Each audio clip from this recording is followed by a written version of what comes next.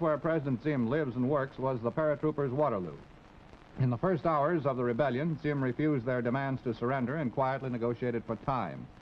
In less than 24 hours, the rebel plot was crushed and most of the paratroopers had surrendered to loyal Vietnamese soldiers.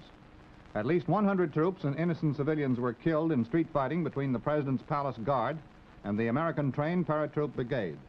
The rebels marched on Saigon early Friday to trigger the first open demonstration against the Diem regime since it was installed 5 years ago.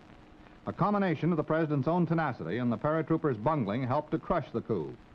While the rebels captured most of the capital's key points, they somehow overlooked the radio station. Diem used it to call up help from loyal soldiers. The odds against him seemed hopeless, but men, jeeps, and tanks did respond, and the fighting followed. Hundreds of civilians scattered, some not fast enough, in the exchange of gunfire. Within hours, the rebels found themselves outnumbered not only by infantrymen, but Marines and Rangers whom they had mistaken for co-conspirators. Later, the rebels said they wanted the end of Diem's family rule so that the war against communist insurgents might be stepped up. They also demanded the restoration of civil rights, which they said were denied the people. Vietnamese Air Force planes dropped leaflets on Saigon, reassuring the people that the trouble was over. Diem clearly is in full control again. He has not repudiated a pledge to the rebels to form a coalition government, and he has promised some reforms. But he has made it clear the Constitution will not be changed, and he will remain in charge.